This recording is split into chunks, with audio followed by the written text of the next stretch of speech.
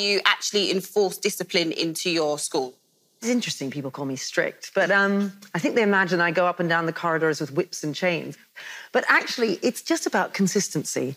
It's about being really clear with the children what will get you a merit and what will get you a demerit, and then making sure that all the teachers are consistent with that. And for parents at home, they need to do the same thing.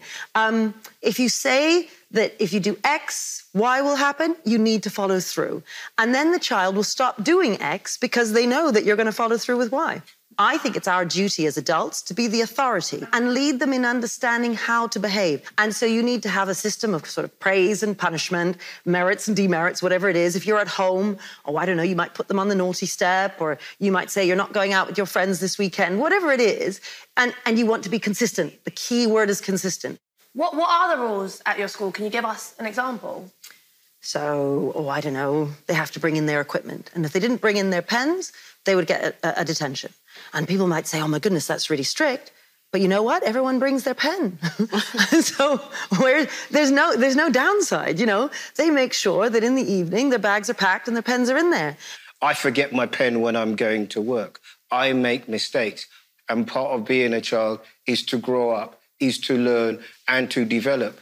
So for me, I'm absolutely certain that it works for you, because I've seen you and I've heard you many, many times, and well done to you. Thank you. But it probably wouldn't be the school that I would want my child to go to. Really? Why is that? Because I believe that I want my child to be creative. And when I think of my childhood, the teachers that most did it for me weren't the teachers who were obsessed with discipline. They were the ones with the earring in their hair. Creative people, the people that allowed me to pursue my artistic side, which is what I've got. I think it's a mistake to think that creativity comes from a more relaxed atmosphere.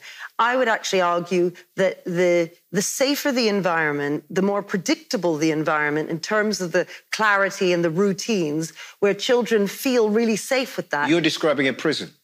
No, I'm describing an area where they feel safe enough to then take risks, to then think outside the box. I think there should